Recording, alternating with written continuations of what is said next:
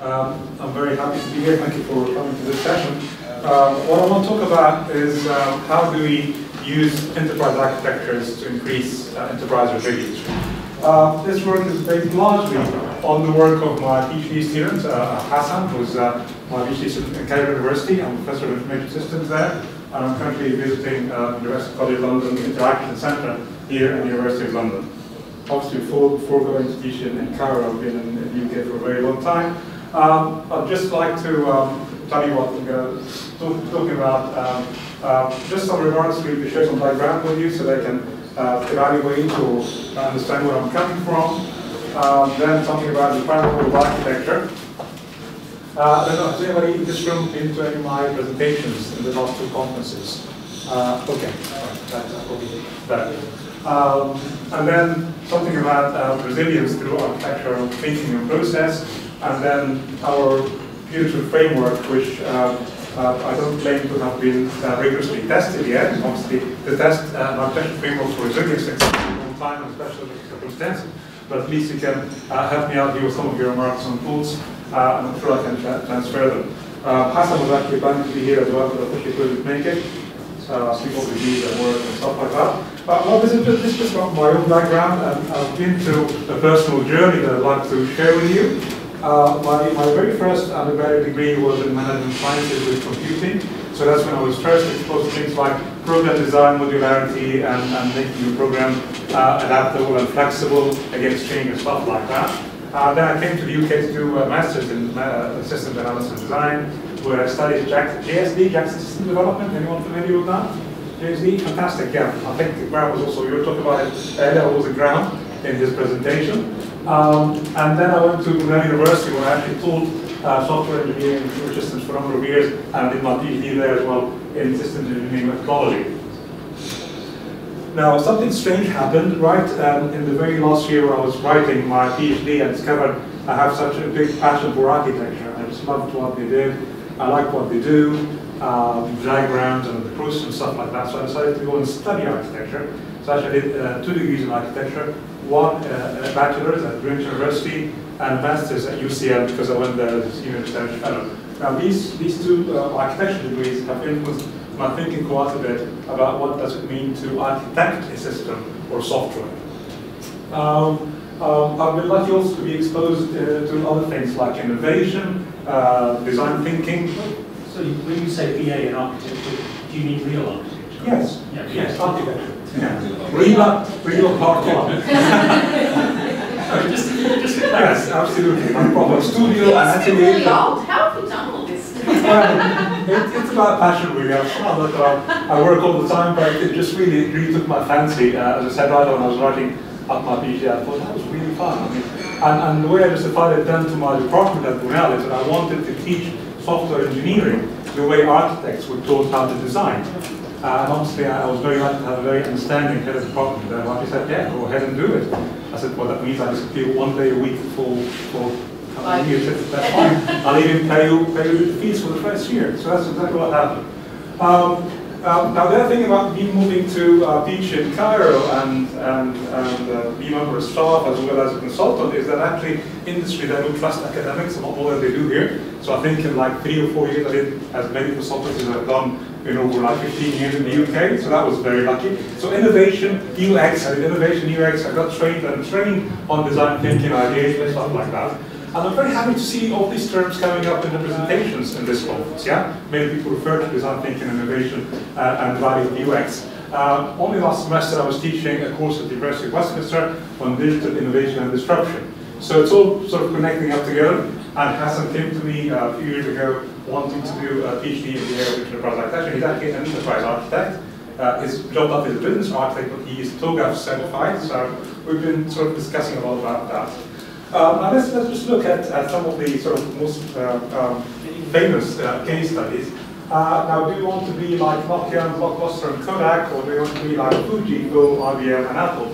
That's really the stark choice here. I mean, with all the disruptions and innovations that are going on, many big and established companies have actually virtually been wiped out in a matter of only a few years. Who would have thought that Nokia, that I think about 10 years ago sold 2/3 of all the mobile handsets in the world would just cease to exist until obviously the brand was brought up again by Microsoft when they found that Microsoft phones, Windows phones, didn't really take off all that much. But in essence, they have been grossly disrupted. And the question that we're thinking about really, sorry, I think I pressed the wrong button there. Yeah. Can architecture help companies not be disrupted in this way at all? Can architectures make them more resilient to change and be able to cope and adapt? I think the sort of the easy answer to this, for me at least, is yes, but we'll see in a minute how and why. I think for me, really, one of the questions that disturbed me when I first heard the term architecture being used in software and systems is that people all too often refer to what we used to refer to as structures many years ago when we designed programs, and flow charts and plaza diagrams and stuff like that, and now calling them architectures. Those of you who've been to the keynote speech and saw the very complex artifact that I think it was Simon, I'm not very good with names, put up and saying, okay, let your client or your business owners understand that, and the diagram that you put up, the artifact, had lots of arrows and decision diamonds and boxes and stuff like that, sort of stuff that we used to do when we designed programs in flowcharts, something like 40 years ago or more.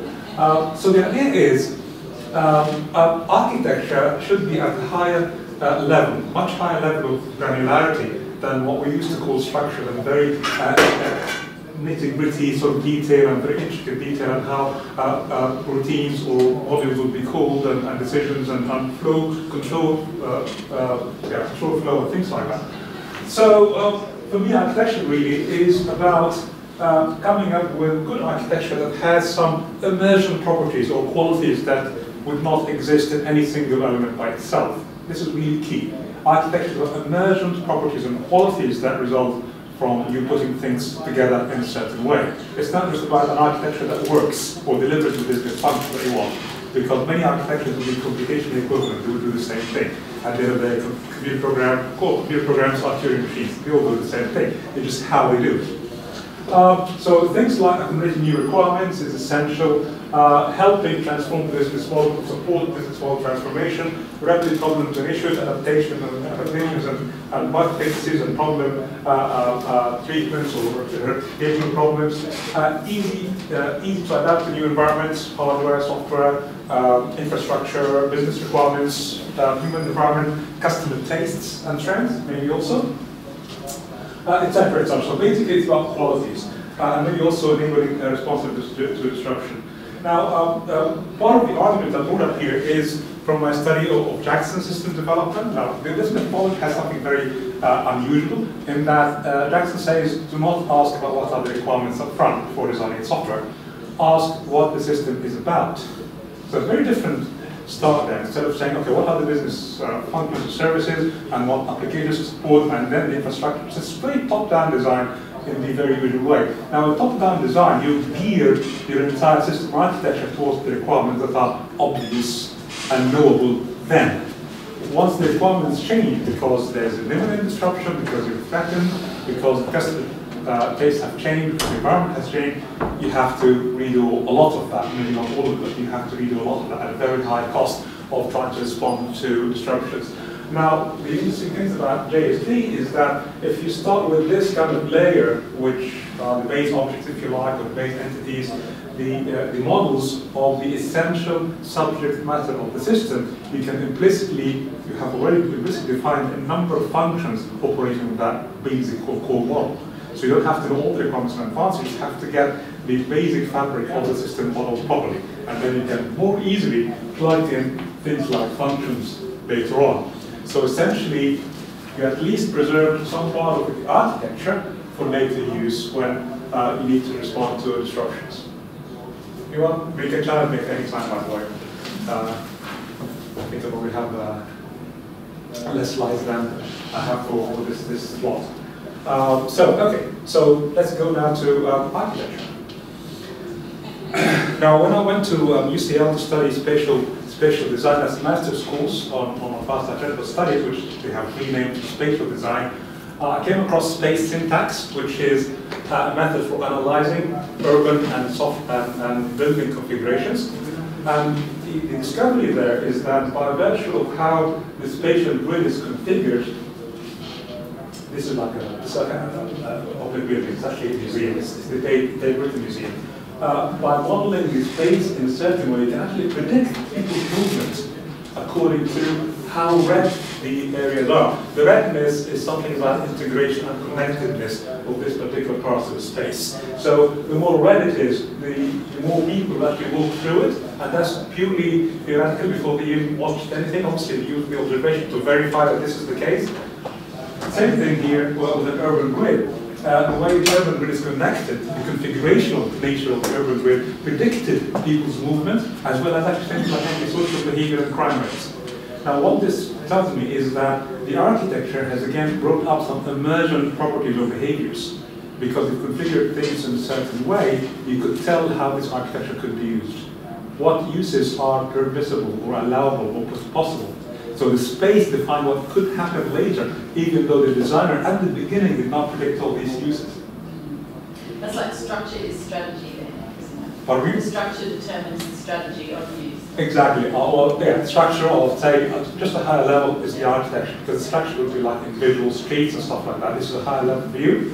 So by looking at how things are connected up together, and the word configuration is really very important, it will give rise to behaviors that are not normal in a place. And I think I want to think about the structure and resilience in these terms. What sort of configuration of architecture could give rise to resilient behavior, right? So this would be the question. As I said, there are many parallels even in the natural world and ecology and stuff like that. If you want to read more about this, I think this book was really quite key in getting me to understand even the term architecture at much deeper level than what most people do. Like philosophy of architecture, what is it? It's an activity, it's a product, etc., etc. The book is Space is the Machine by Bill Hillier, who basically invented the space syntax technique for analyzing urban. I'm very sorry if that's that image. That Space is the Machine. That's the book. Space is the Machine by Bill Hillier.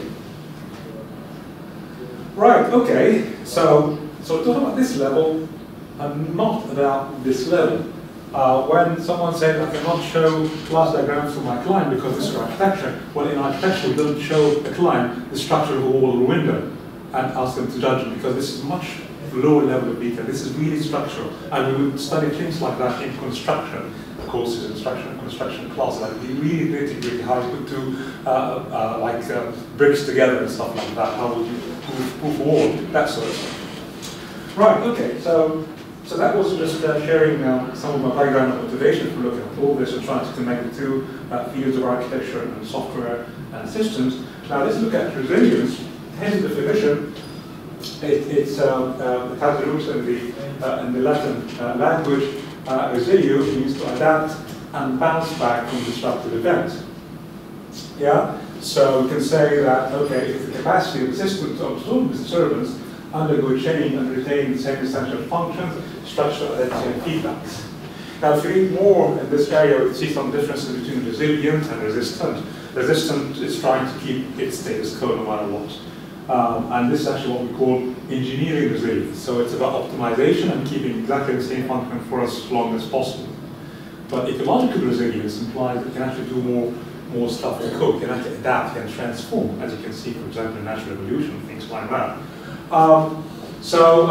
This is about, I think this is hard to explain in a very short time, but essentially, like all systems, natural or otherwise, are operating in what we call a basin of attraction. This is like the normal orbit. This is how they normally function. Yeah, there are changes in there, but within an overall envelope of potential according to how they are structured and how they are organized. Yeah, so for example, if you're a manufacturing company, you can change the product, you can increase the marketing, change the marketing, the packaging, the ingredients. There's a whole space of potential that you can develop within your sort of playground here on the left, until something really structured happens. Yeah, something really key, a key change in the environment or someone else, maybe even internally, that kicks you out of this basin of attraction, the normal sphere of things, your normal orbit, into a different orbit, if you like. So you flip into a different basin of attraction that you're maybe not very sort of accustomed to. Now, I think this also is very interesting. Is it really that complex in the sense that anything can change, sort of the chaos theory and the butterfly effect? That anything can pull you out, or push you out of your normal orbit and send you somewhere else? No, not anything, because there are a smaller set of critical variables that can actually do that. So not all factors are equally influential. That's the point. Walker and Mayer say that complex adaptive systems like businesses, they are affected by many variables. Although they are affected by many variables, they are usually driven by only a handful of key controlling variables, and these are really what we're looking for. Can we determine what are the key controlling variables that we can get ready for, and therefore control, or at least predict this jump and be able to deal with it when it comes, although we can never really fully reliably predict it. So that's the essential thing about structure. Can not fully predict it, but can maybe sense where the change is coming. So this is key. Only a handful of key controlling variables, but not all controlling variables are equally important. Now this is about just the difference between ecological and engineering resilience. Now in engineering resilience, we're trying to maintain efficiency of operations, constantly in the system in a predictable world. Yeah, so it's sort of more you can have more visibility. You have a very clear objective function, if you like. So really, engineering resilience is about resisting disturbance and preserving the status quo. Ecological resilience, you have much more wider envelope for operating. You can actually do things like adapting, can do things like transformation. Well, obviously, the time scale might be much longer. You need to be aware of many different or unpredictable factors that can actually cause you to carry out that jump. Anyway, so we try to look at what makes certain, what led to the success of certain enterprises. For example, Fujifilm, why were they much more successful than Kodak, even though they worked in the same domain? And when I was doing photography many years ago, I mean, everything was Kodak. You get Kodak paper, you get Kodak chemicals, you get Kodak films, regardless of what. But you know, they've been shifted out.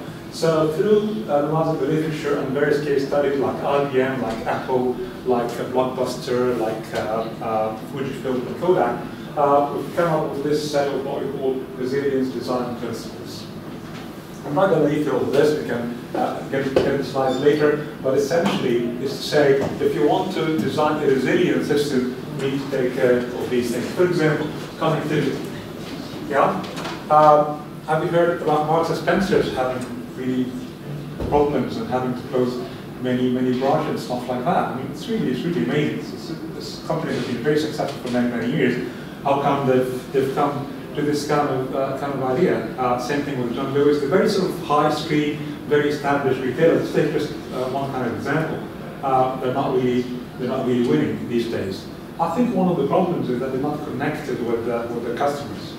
I personally feel that because I shop there a lot. They don't know what customers want. They have weak information flow from the shop floor to the decision makers or the buyers or the designers of the various parts. For example, so if you want to be resilient against changes, for example, in customer tastes and trends, you need to keep very good, very high information highway between you and the target customers. For example, you need to monitor trends.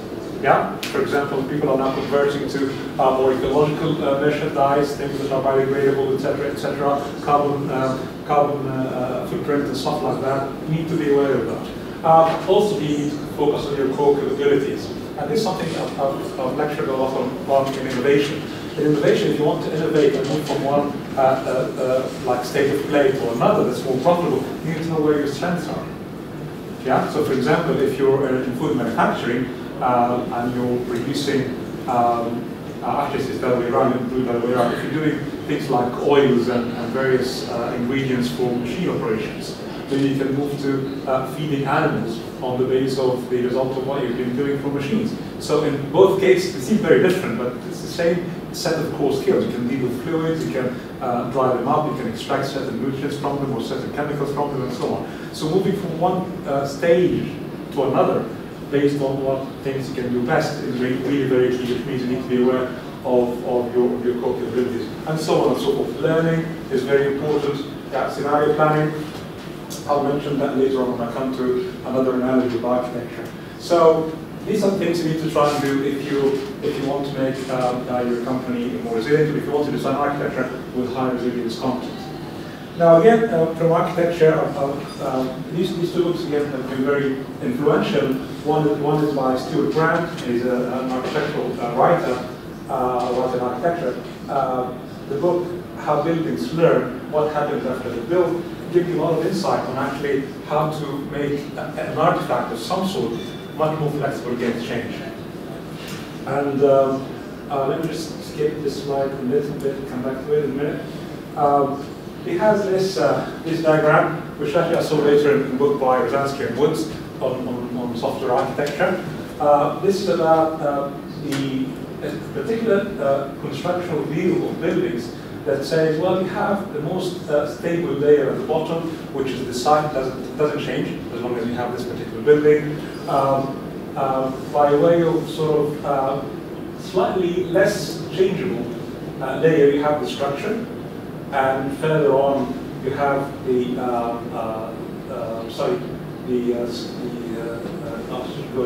skin layer. It's just outside, but it's just another thinner line than the one before it.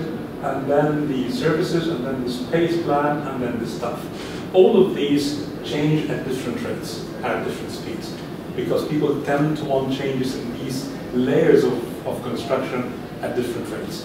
And what Stuart Grant says here, that buildings that are adaptable and easily reconfigurable according to the needs of the users, have these layers loosely coupled from each other. I'm not talking about individual components here. It's not like in software engineering where you have modules that are loosely coupled and highly cohesive, but we have whole layers of similar components that change at similar rates of change.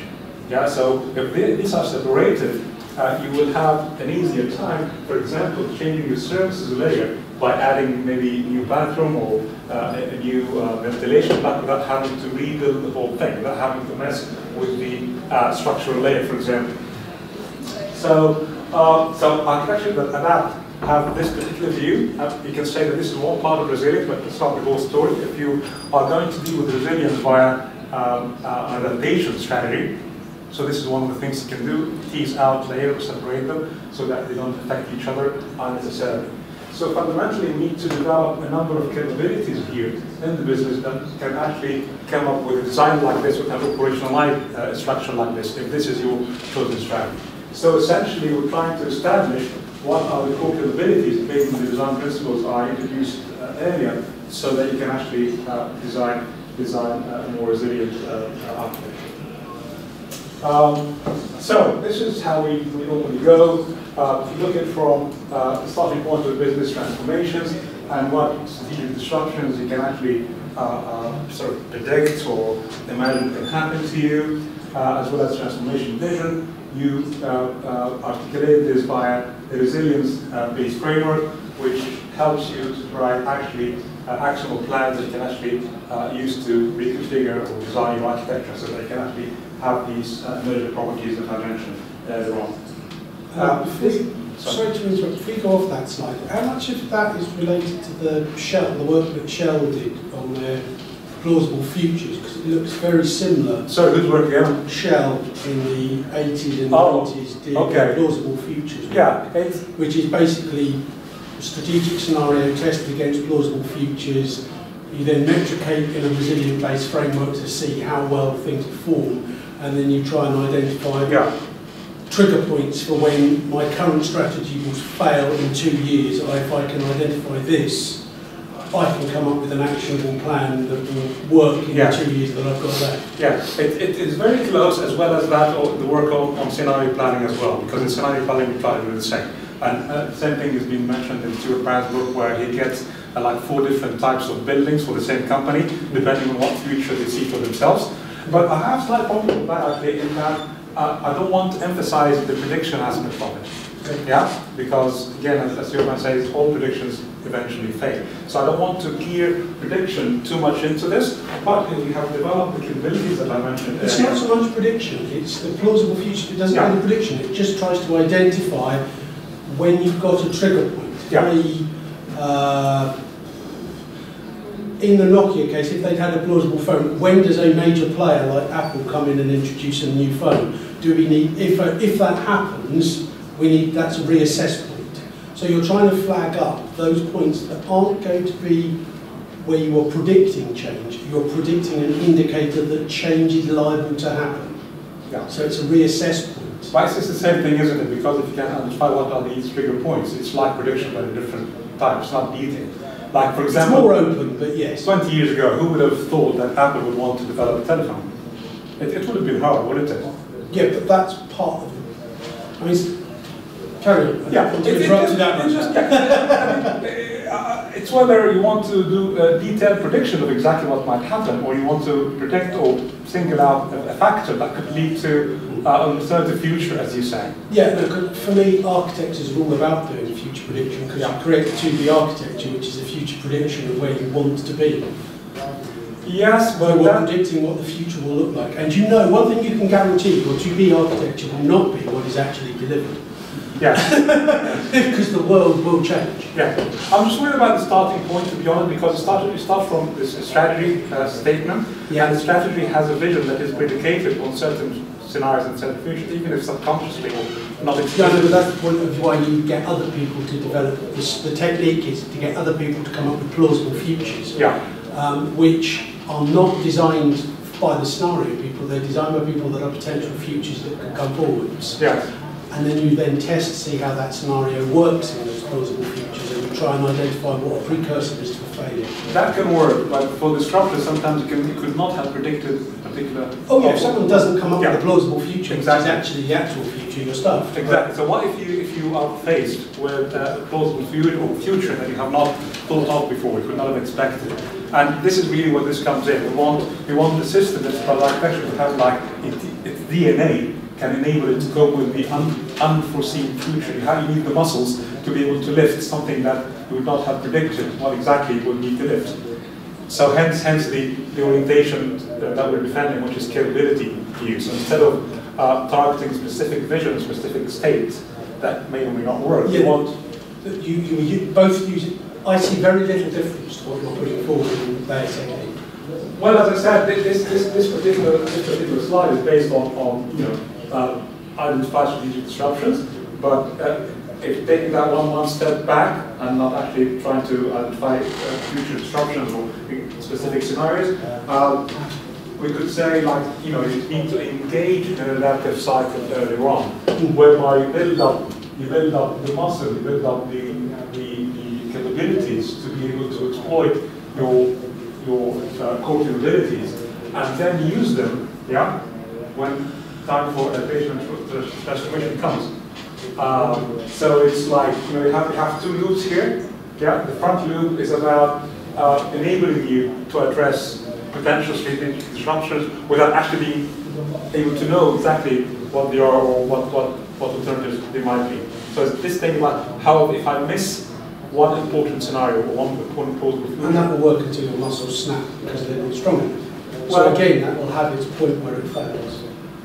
Potentially, but you have a degree. Whatever mechanism you put in to cope with the future, it will always have a potential stress point where absolutely. You cannot sort of be ready for every possible eventuality.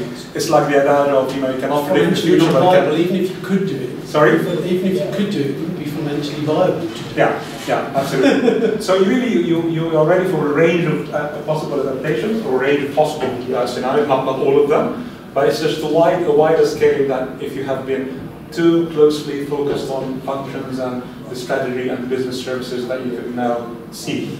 So this is really the point. I mean, we've got 10 minutes just to keep on track. Okay. It's just like having complete flexibility is completely unfeasible. But you have to put your flexibilities where they matter most. And this is what this really trying to say implicitly as a result of your question. Not for all future, but a wide range of them. So this is like the framework that comes together really, and obviously this is too much to explain in detail. But at the bottom here we have this commitment to an ecological resilience paradigm rather than an engineering resilience paradigm. And then you apply your various resilient design principles. By the way, we're not saying that this set of design principles that we have is finite. You can always come up with new resilient design principles on which basis you decide which capabilities you need.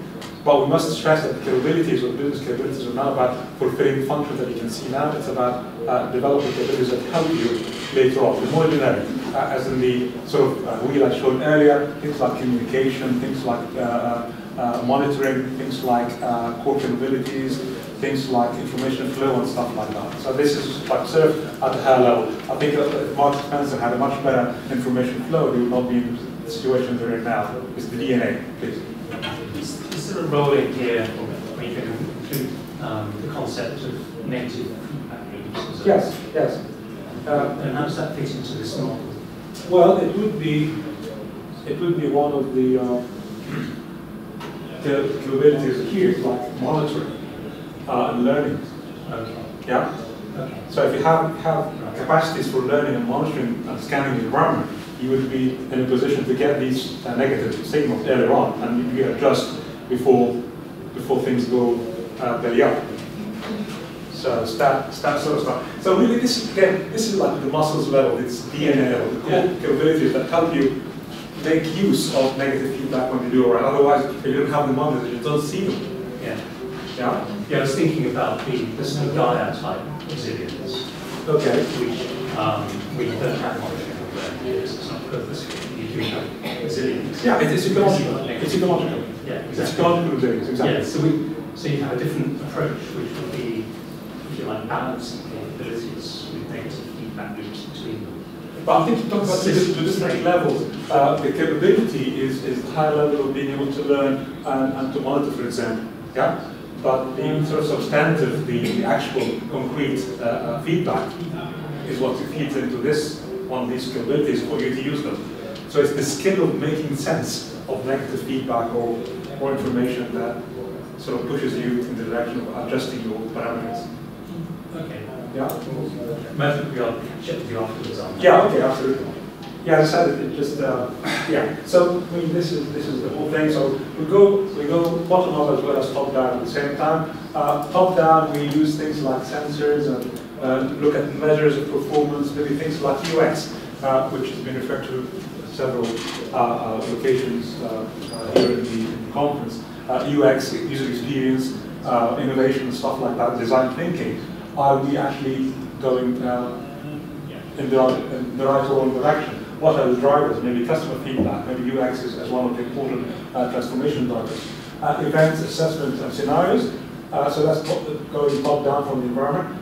Bottom up, we look at, as I said, design principles and then capabilities, and we choose, then we have to instantiate various things here, like the architecture vision, the enterprise architecture development process, the roadmap, and the fill in or populate the repository that we have. Let me just show you two more diagrams. Now, if we're talking resilience, we've identified again 3 generic strategies for dealing with disruptions. One is the mitigation, just little bits of adjustments within your same basin of attraction, the same orbit if you like, and just making adjustments to cool. This is temporary, like if there's a new competitor, for example, a new trend that you need to deal with. Versus adaptation strategy, where you move to a temporary place to cope with the change and then come back later. Maybe like things like Uber and the effect of Uber on taxis and stuff like that. They will not change to Uber as the conventional taxis, but they will do something else that attracts some of the customers back to them. But in the long term, you know that this is not going to work if Uber trend continues at the pace.